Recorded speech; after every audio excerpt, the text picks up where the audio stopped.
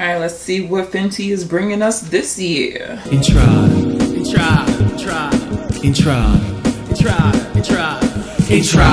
guys, Chichi here. Welcome back to my channel. So Fenty is hitting us pretty early with the holiday releases. So your girl, you already know I had to pick up both.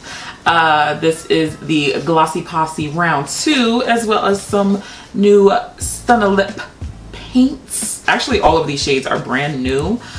So hopefully this year your girl likes it a little bit more. So I'm not wasting any time. We're gonna start off with the Glossy Posse. It retails for $36. Now this year we have 4 brand new shades, where last year we had 5 shades, but 1 shade, it was already permanent. We save a couple of dollars, but low key, high key, well, all the way high key, I really don't like the packaging this year. I really was digging the tin can from last year. So I'm a little upset by that, but it is what it is. This color story does rival last year's color story as well. So we gonna see. Hopefully it's not too glittery, because that was the main reason why I returned it. So hopefully this isn't as glittery. Up first we have Baby Brut, and this looks like a light pink with silver shimmer in it. This is reminding me of last year's Confetti, but a lot more toned down,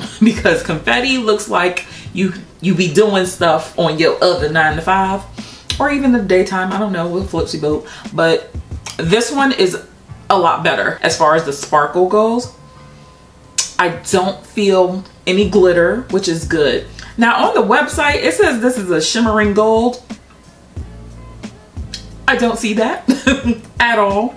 This is more of that iridescent bluish silvery sparkle that's in it.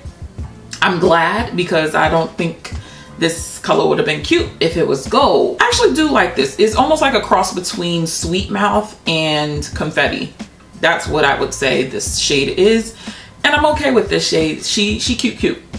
We off to a good start. Going in with Taffy Tease. This looks like a light watermelon coral shade with a teeny bit of silver shimmer. To me, it's coming up a little bit lighter of a pink on my lips, but again, I don't have that glitter. I'm hoping that all of the shades are kind of on the shimmer and not the glitter, but so far I'm very happy with not feeling it on my lips. But this shade it's okay. It's not as vibrant on my lips due to the pigmentation in my lips, but I still do see the pink. Is it a shade that I would really gravitate and grab for?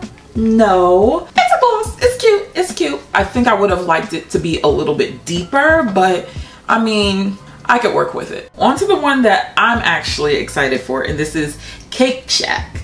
Cake. Of course, you gotta say that. But this one is a bronze with silver shimmer. This one I can get behind. If you saw the Glossy Posse Volume 1 swatch party, y'all know I hated chocolate lip. The thing about chocolate for me was that gold shimmer that was in it. It just was too much. It was more like a glitter. This one has a silver, but it's more of a shimmer to it.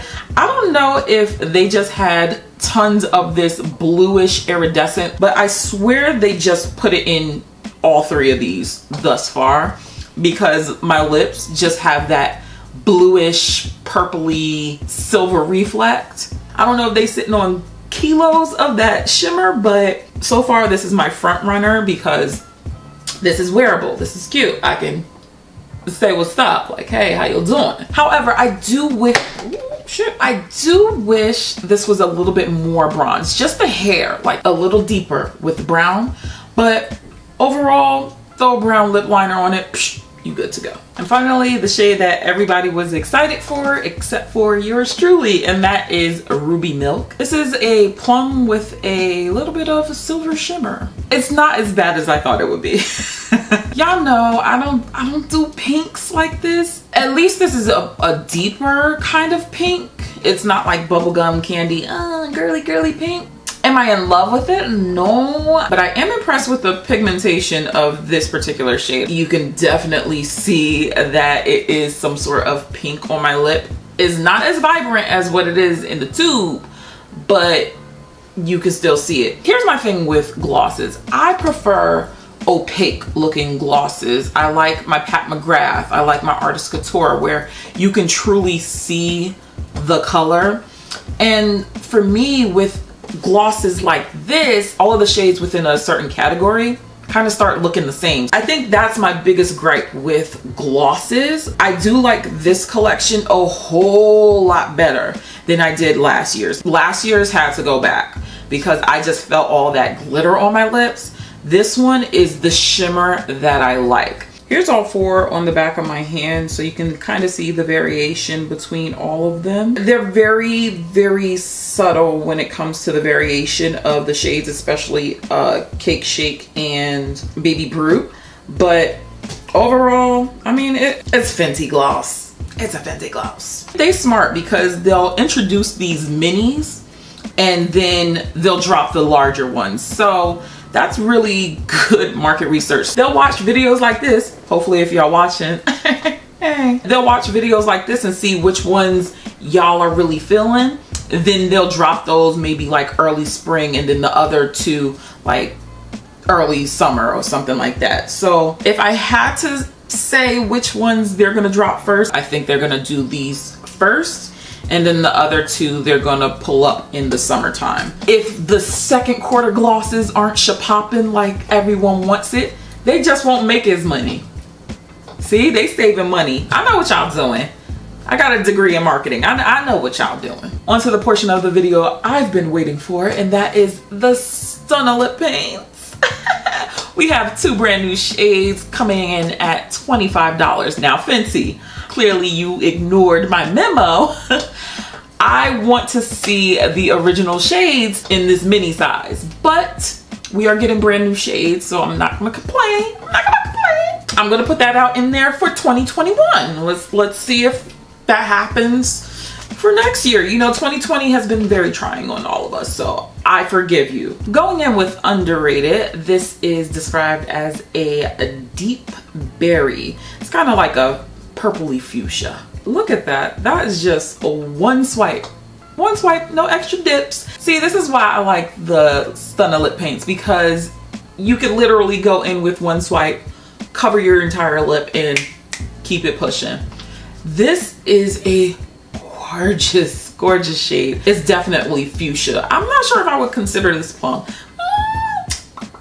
You could see the purple and pink blend to it, and it's not super vibrant, you know what I'm saying? It's very like in the cut, chilling.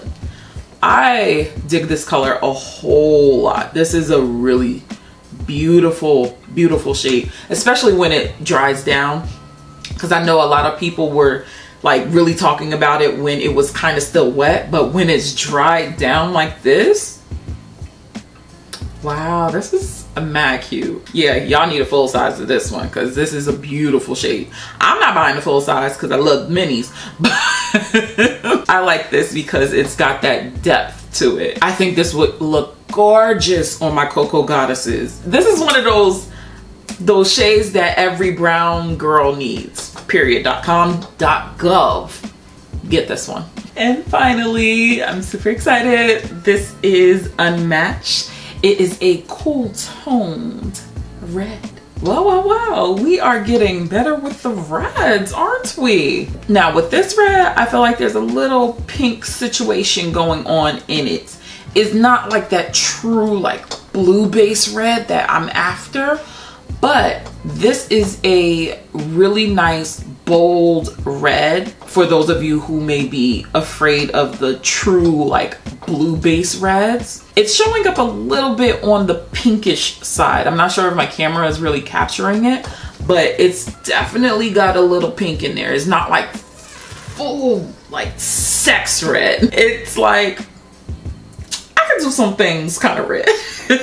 I'm gonna do a couple of swatches real quick. Up top we have Underrated and Unmatched, and then I decided to put Uncensored just so you can see the two reds side by side. I definitely feel like Unmatched is more on that fuchsia-y red, where Uncensored was a true red. Depending on how you like your levels of red, I mean, we're getting somewhere. I haven't got my Madame shade in a lip paint yet, but this one actually reminds me of Flamingo Acid, I think the shade is. I hope the camera is really like picking it up. It's giving me like deeper Flamingo Acid. I don't have that shade, but off the top of my head, I know that's the one it looks like. I've already said that Fenty Beauty, they kind of do the same shades in their products, so I feel like the lipsticks kind of have a corresponding shade to the lip paints. Ooh, do we dare to mix the two? I don't think we've seen some mixing. Let's try to mix it. I'm actually kind of digging both of them mixed together. That got a little bit deeper. Ooh, that's actually pretty fucking dope. If y'all have these two, mix them together. You might like them. I might have just did something right there. I don't know about y'all, but shoot, I'm digging it. So I think your girl is gonna be keeping these two collections. Look at me, look at me. But I hope you guys enjoyed this swatch video. Check out some of my other videos and I will catch you in the next one. Stay comfy, guys. Bye.